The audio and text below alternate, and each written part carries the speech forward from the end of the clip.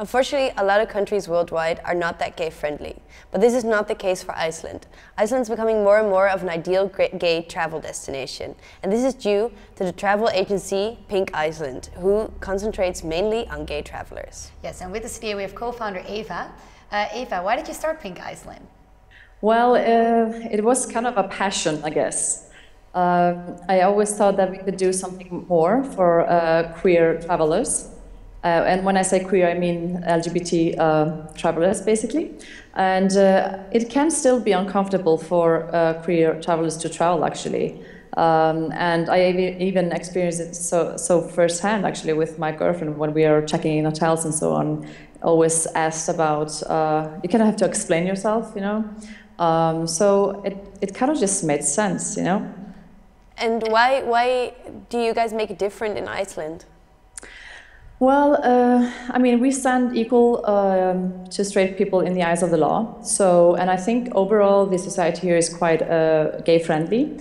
And again, Iceland is kind of a very attractive destination also for the nature. And because it's gay-friendly as well, it kind of offers the total package, I guess, for gay travelers. Yeah, and gay marriage is legal in Iceland. That's probably also a big part of your business. Of course, yeah. We kind of became wedding planners.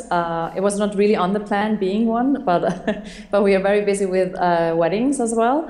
And we have just one marriage law here in Iceland as well. So I think that's probably one of the most giving part of our business, I guess, is our other marriages, or the weddings. What makes it a beautiful wedding location?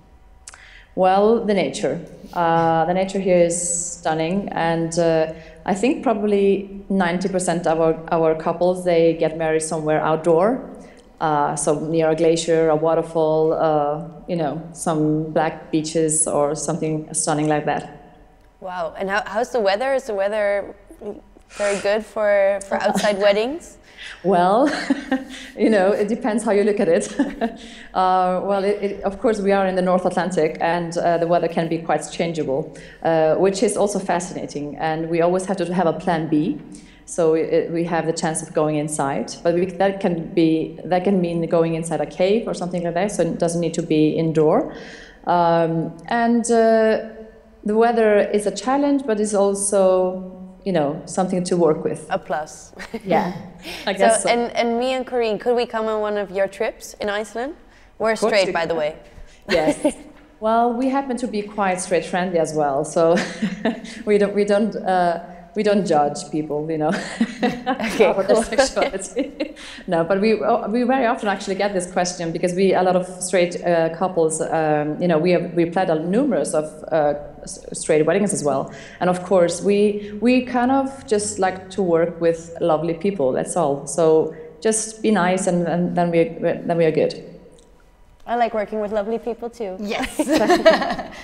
Okay, thank you very much for all your information. And if you guys want to check more about Pink Iceland, go to their website.